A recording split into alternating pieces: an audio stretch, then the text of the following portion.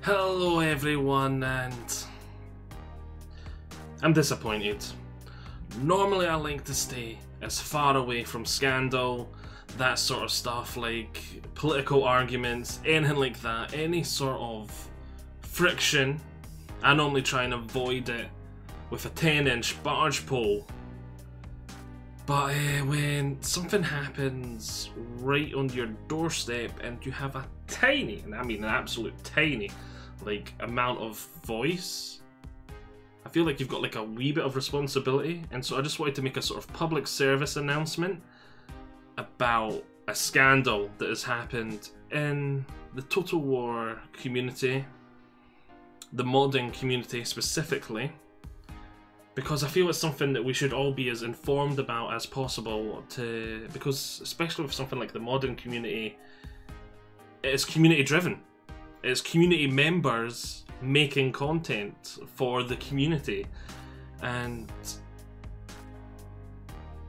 we as the community need to be as informed as possible on any misdoings, if there has been misdoings, so we know what to support. Because I know I would be rather infuriated if I found out something I'd been supporting turned out to be terrible morality wise.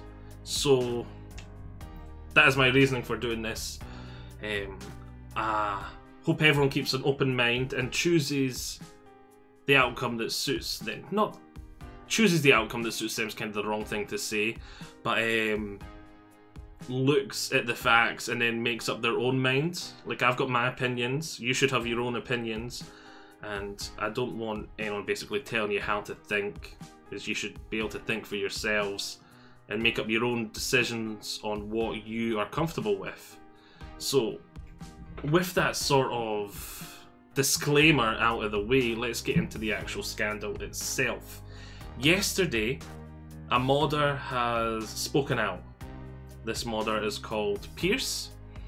Pierce Buster, if memory serves specifically, and there will be a link in the description to his sort of announcement on, it was on Steam's, what do you call it? The Steam forums, basically. I can't remember exactly what they call them, but the forum area for people to talk about, and it was in the Warhammer 2 one specifically. He has spent months making a mod about sieges, and yeah, just in his spare time, non-profit, all the good wholesome stuff, making this mod to help improve sieges in Total War Warhammer 2.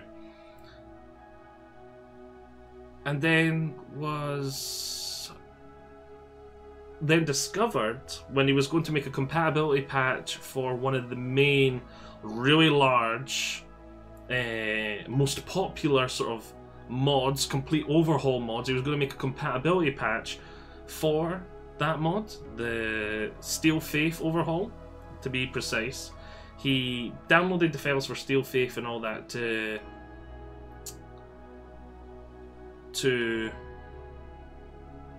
create this compatibility patch, and he found stuff anyway. He had found that in their latest update, they had just blatantly copy-pasted large parts of his mod into their mod. No credits, no nothing, just completely copy-pasted stuff from his mod into their mod. And well, mods are technically, I'm not 100% sure on the legality of all this, so this is just from half guesswork, half estimation. But as far as I'm aware, mods, when you create them, you don't technically own anything. Like a large portion of the ownership of mods is obviously with, like, if you're using assets that the owner of the game made and that sort of stuff. Basically it's a grey area when it comes to ownership.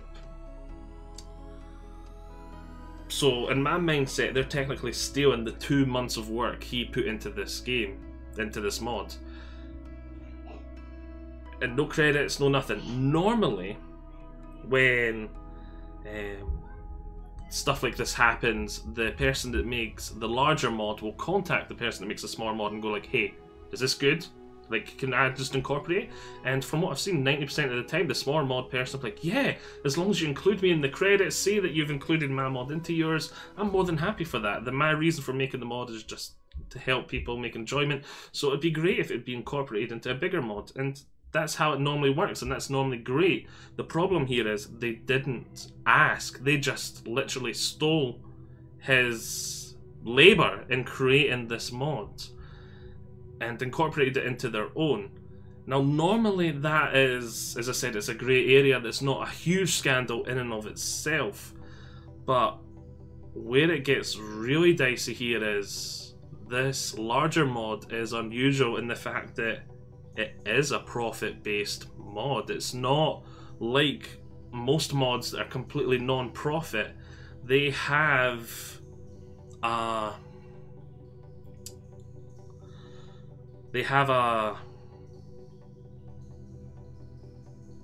Patreon, that's the word I was looking for. This is completely unscripted in case you just hadn't noticed. I'm just literally turning the camera on and giving like a quick update and sort of sharing my thoughts on it. They have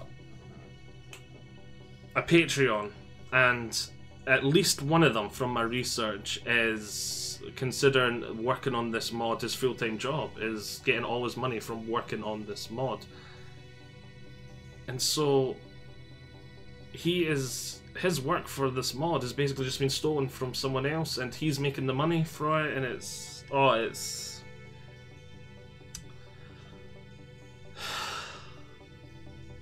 yeah, it is insane.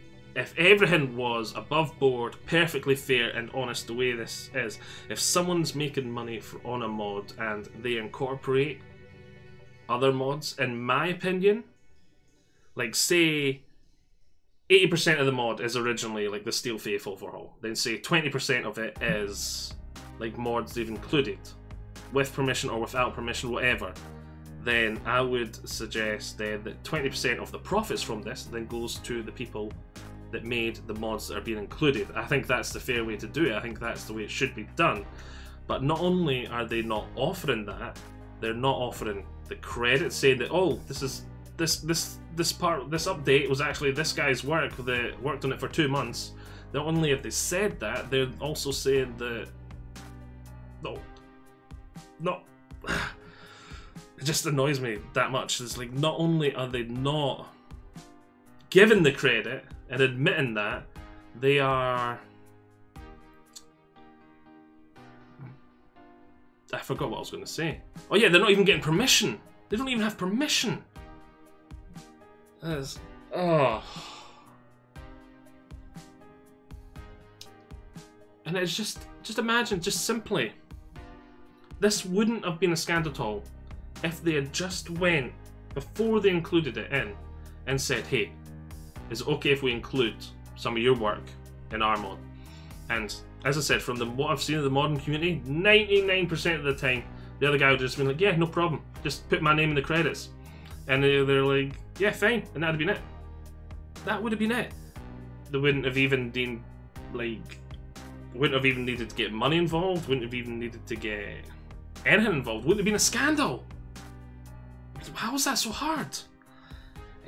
From my research and looking on the forums as well, it sounds like this is not the first time this has happened with this particular mod, the Steel Faith overhaul one, as I said earlier.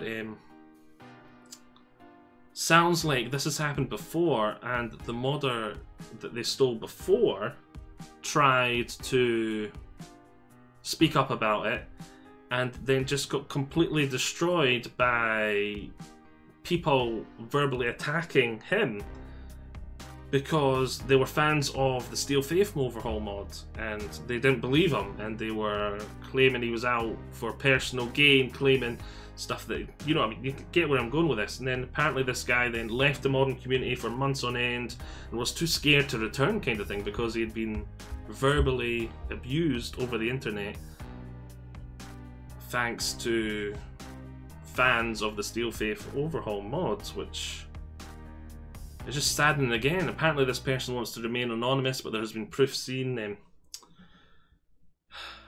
I just encourage everyone to do their own research, look into it, look at both sides, look at the comments, just be informed so you can know which of these you want to support, and it's disappointing. That's all I can say. A lot of the comments seem to be... There's been a lot of claims in the comment sections, as comment sections always are. There's lots of claims. I've seen people claiming that they believe that the vast majority of Steel Faith Overhaul is just stolen work, that a very, very tiny percentage of it is the original mod. Now remember, what I'm saying here is claims in comment sections, so highly, highly unlikely that this is true.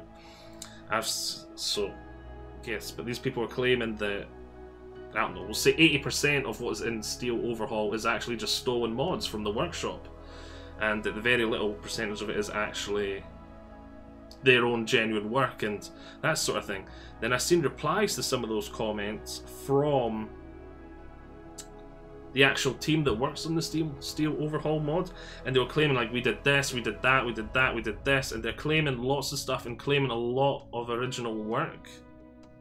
And I imagine it's actually, to be honest, somewhere in the middle, as it usually is with these types of things.